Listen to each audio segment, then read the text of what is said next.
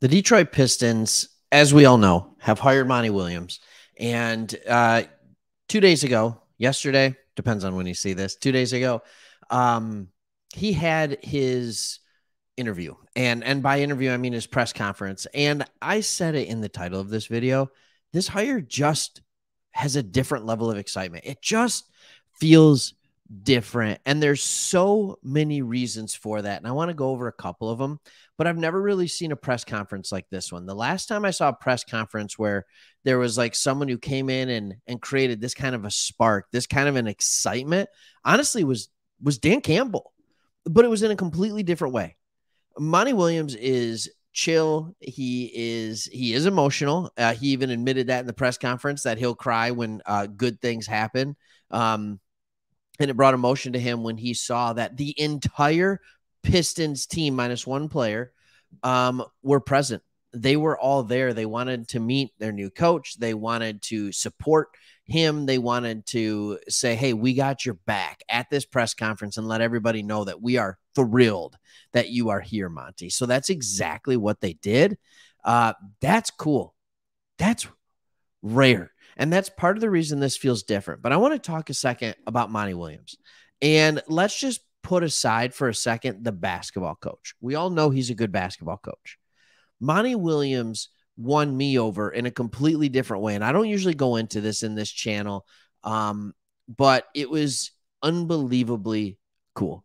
Monty Williams has been through so much. When you talk about his wife in 2016, who was killed in a car accident. And if you haven't watched the video of Monty Williams giving the eulogy, talking about his faith, talking about what was getting him through in that season, give it a watch. It's unbelievable the strength that he showed. And now here he is coming to Detroit. He shares. He just can't help but be open and honest. Does that remind you of anybody else in the Motor City? Does it? Like MCDC, Motor City, Dan Campbell, he can't lie. And Monty Williams, it's the same thing. Nobody knew he was going to share about his wife's breast cancer. And it looks like it was an early detection. It looks like she is going to be okay. Cancer's scary, but he shared it. And he let an entire city, an entire country in to his living room for a second. And it's because he feels the love. It's because he knows that honesty is the best policy, and he's just going to be true with where he's at. And then we go to find out that Tom Gores, like, are you kidding me, Tom? Like, good for you, man. Like the way him and Troy went into this, and Troy even took a moment to talk about Tom. And I understand, like, sometimes you need to pat the owner on the back. This felt different. Like there was almost emotion in it. And they were talking about how Tom not only welcomed Monty into his home, but he is giving Monty Williams, they're going to help them find housing. That's standard. They're going to give them private jet usage. This is like NFL, not even NFL head coach. This is like the last time I heard of a coach, and I know there's been more, but the last time I publicly heard of a coach getting a private jet to help with his family and be back and forth and stuff like that was USC last year. And that worked out pretty well for them. This isn't a normal standard NBA practice. And that's exactly what Troy Weaver said. He said, nope, he thought outside of the box. And he's like, I can't believe we wanted to get this done. And then you hear him talk about it. Philadelphia wanted him. Milwaukee wanted him. Like, they were the best teams in the league that all wanted Monty Williams. And where is he? He's in Detroit, everybody. This is not something we are used to in Detroit. And I love that our ownership group was willing to go out, he was willing to spend his money to get this done. We know this doesn't go against the cap. And if you didn't, you do now. This doesn't go against the cap. And you have Monty Williams, who comes in here. He says he's going to marry himself to the job. He's going to work hard. And he was just dead honest. Another spot where most people aren't going to be honest is what brought you here. He talked about the locker room. He talked about the ownership. He talked about the money. And he's like, people don't talk about money. He's like, I think that's I don't know exactly how he phrased it, but he basically said that's disingenuous. Like, that's not real. Like, of course you're going to accept the money. What do you mean it's not about the money? Like, that type of money is going to change his life. and it's going to give him security. They are going to give him healthcare benefits along with his wife. Like, they are basically saying, we got you, man. No matter what happens, they give him a long contract. He's set. He doesn't have to worry about medical bills. He doesn't have to worry about finances. He doesn't have to worry about any of that stuff, so he can concentrate on the job. He's got a jet that can get him to and from his family very quickly as he gets started with the Pistons here.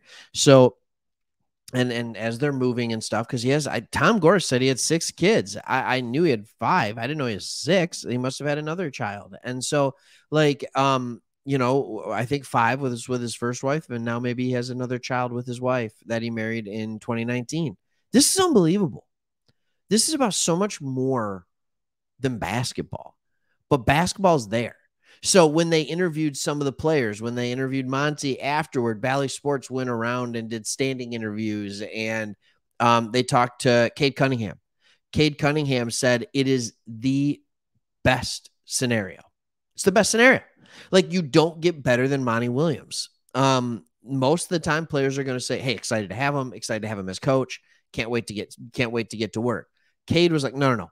This is best case scenario." Jaden Ivey, yep, can't wait. Monty Williams talked about how hard this team works.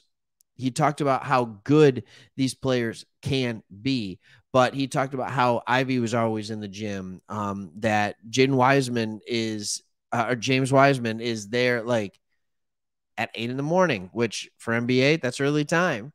Right. And he talked about how people on this team are willing to put in the work and willing to get better. Here's the other good news on this. There were a couple of other people in the crowd. All right. There was reported that Mark Bryant and potentially Jarrett Jack would be on the staff. They were there in Restore sweats. Like, it was loaded. So they're there. You might, like, we all hope that those guys would be on the staff, and they're there. Monty Williams told WXYZ reporter, he said, we've got our staff in place. Like, he's been working in the background. We knew he had Steven Silas. We knew he had a defensive guy. We hoped he had Jack. We hoped he had Bryant. Like, yup, he's got him. I am just super, super excited about this. And I hope you are too. It's going to be a fun offseason. Everybody, this makes the draft more exciting because of the potential for it. This makes free agency more exciting. This makes potential trades more exciting. It makes everything more exciting when you finally feel like, because we all thought Dwayne Casey might be good enough. No, we didn't. We didn't all think that. Some of you really didn't. But here's what we know. Monty Williams can get it done. So if the right staff is in place, and by the right staff, I mean the right roster, and of course, coaching staff. Monty Williams went out of his way to talk about how important a good coaching staff is, and a good training staff, good medical staff. He went out of his way to talk about all those things. So yeah, let's have this conversation. It's time to be even more excited about the Pistons. It's time to buy in. Get on the train early, y'all. That's what I always say. Get on the train early. That's what you got to do. All right. Hey, we'll see you on the next one. Hit that subscribe button if you haven't already. We love putting out Pistons content. It is the time of that year. The NFL is going into hibernation mode. And for the next 6 weeks, the NBA rules the sports landscape. Get on the train. See you guys on the next one.